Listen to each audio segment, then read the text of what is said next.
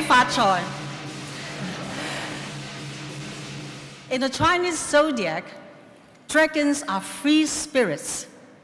They are driven, unafraid of challenges, and willing to take risks. They are passionate in all they do, and they are innovative and flexible. This year, we will celebrate the 15th anniversary of the establishment of the Hong Kong Special Administrative Region. Hong Kong has been the world's freest economy for 18 consecutive years. Our outstanding success in financial services was recognized last month.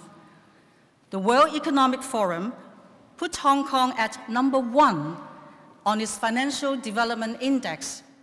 Hong Kong's achievements are due mainly to a closer integration with mainland China and the retention of our own strengths.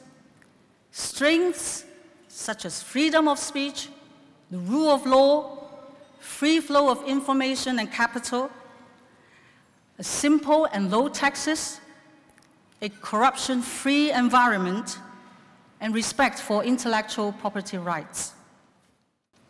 With the full support of the Central People's Government, the CPG, Hong Kong has become the most important offshore center for RMB, the Chinese currency.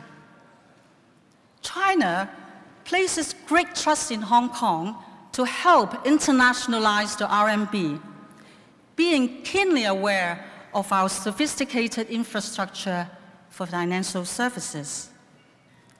And the UK, our faithful and trusted partner, has been quick to seize the opportunity to form a Hong Kong-London forum to enhance cooperation in the development of RMB business.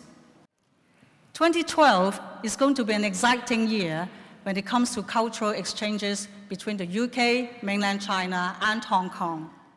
You are familiar with Hong Kong's role as a gateway, as a springboard for the West to enter China.